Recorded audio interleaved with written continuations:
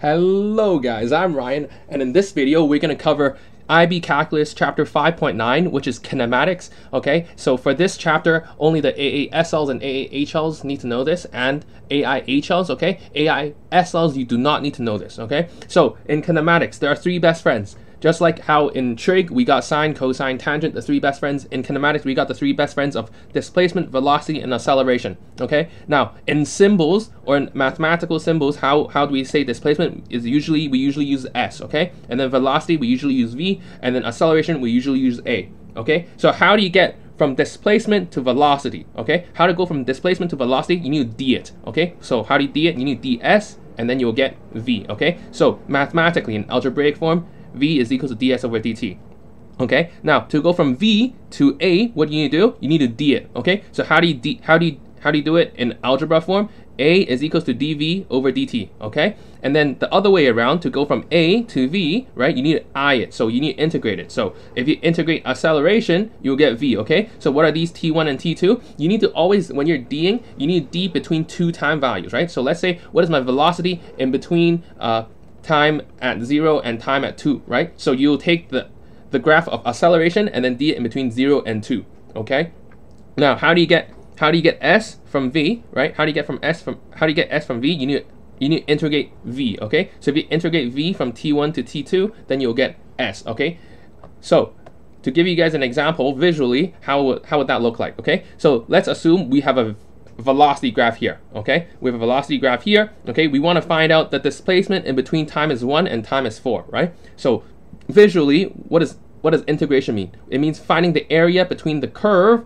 and the x-axis. So we're gonna have this area plus this area that will get us the displacement in between time 1 to time 4. Okay, now moving on, there's going to be two main parts that students mainly get confused with. Okay, so the first thing that students always get confused with is the difference between displacement and distance traveled. Okay, in English, displacement means how far you are from the starting point. Okay, and the distance traveled is how far you moved in total. Okay, so to give you guys an example, let's imagine this. Okay, imagine you're at your room right now. That is your starting point. Okay, you want to walk to your kitchen and then walk to the TV. Okay, the kitchen is in this direction and towards your right, and the TV is towards your left. Okay, so how will you go to the kitchen to get a snack first and then watch a movie on your TV? You have to walk to your kitchen towards the right for 5 meters and then walk back towards your left to the TV for 8 meters, right? Because why is it 8 meters? From here to here is 5 meters, right? And then from here to here is another 5, and then here to here is 3, right? So what is your total distance traveled? The total distance traveled will be 5 plus 8. Again, 5, 5, 3, right? So the total distance traveled is 13 meters, okay? Now, but what is your displacement? Displacement is how far you are from the starting point, right? Where is your starting point? You started at your room, right? And then at the end of the day, you're at your TV, right? How far is the TV away from your room? It is 3 meters away, right? And it's in the left-hand side direction. So therefore, you need to add a negative, okay? Remember, displacement, velocity, and acceleration. All three of these things have a sign, so you need to say the direction. Okay, if TV was, let's say, 3 meters here, right? Let's say if this is a TV, then this will be positive 3 meters displacement. But right now the TV is on the left hand side of the room, right? So it is negative 3 meters displacement because we define the right hand side direction to be positive. Okay, and remember, in your test, usually if they don't tell you which side is the positive side, right, you can define the side that is positive. Okay, so moving on, velocity versus speed. Okay, what does velocity mean? Velocity means how fast you're moving and in what direction. Okay, and then the speed is how fast you're moving only. Okay, we don't care about that direction. So to give you guys an example, let's imagine there's a car here. Okay,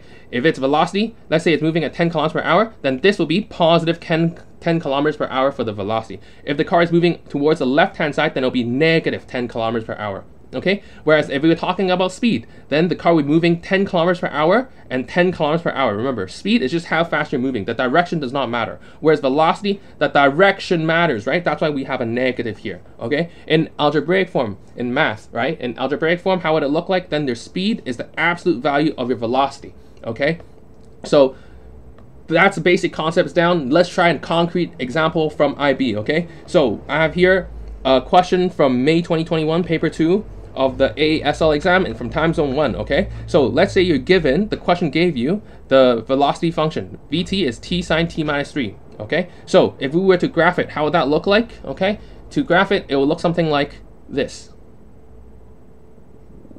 Okay, so whereas this is 10, 10. Okay, now the first question is asking smallest value of t when the particle is at rest, okay? This is the velocity graph, okay?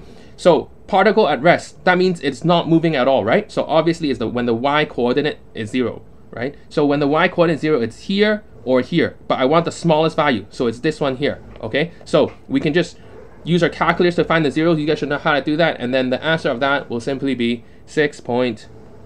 So the answer of that will just be a time is equal to 6.744. Okay, so again, how you find this is you put this in your calculator. Again, this is paper 2, right? So what you do is you put this in your calculator, right? You look for the first zero, okay, on your calculator. Then it should be 6.744. Okay, and then because it's 3 sig figs, you need to write 6.74. Okay, done. Part A done. Okay, next part B. Find the total distance traveled. Okay, how do you find the total distance traveled? If we think back here, we're given v. Okay, we want to find distance traveled, so we're going in this direction. Okay, so distance traveled is a brother of displacement. Okay, why is it a brother of displacement? Because they're related, right? Okay, so if we were to find the distance traveled, we know we need to integrate v. Okay, but the thing is what we said, distance traveled, the direction does not matter, right? So if we just integrate here, right, if we integrate, we're gonna get this area, right? Okay, now what's the problem? The problem here is so the problem here is this area here would be negative, this area here would be positive, and then this area here would be negative, right? So if we just integrate 0 to 10, right, because this is 0 to 10 of the velocity function, which is going to be t sine t minus 3 dt, if we just integrate like this, it'll be wrong. Okay, wrong. Okay, why is it wrong? Because again, we're factoring the negatives and the positive and the negatives, which we do not want because we're finding the total distance traveled, right? We just want the positive values. Okay, so what you're supposed to do is use your brain to think. Okay, so from here to here, this is negative value, right? So let's split it up. We want to take the integral from here to here first, right? So we need negative that, so that will be integral of 0 to 6.744, right, of t sine t minus 3 dt. Now we need this to be negative version because the area here is negative, so we want to make it positive, right? And then plus the integral from 6.744 to 9.08837. Okay, so this second chunk here will be this part here, so we just simply need to add it. Okay, this second chunk here, it's already in positive area, so we don't need to do anything. And then finally, we need to integrate from 9.08837 to 10 of t sine t minus 3, okay, dt. And then this, we need to add a negative here because this area here is negative area, right? Okay, so we need to make it positive, so that's why we need to add a negative here. Okay, so once you do all that, the answer is 37.1 meters, we know. Okay, so the total distance traveled is 37.1 meters. Okay, and then finally, we have a part C. Okay, find the acceleration when t is equal to 7. Okay, so let's look back at our notes here. We're given v, we need to find acceleration. So how do you go from v to a? We need d it, right? Okay, so we need d this graph, okay, and we will find the value when it is at 7. Time is equal to 7. So very simply, we just need to do dv over dt. So all you gotta do is you put it in your calculator, right? In your calculator, there's a function that helps you solve for a specific derivative at a specific t. Okay, so you don't need to do any math here algebraically with your hand. Okay, you just put it in your calculator, and the acceleration is equals to 5.93.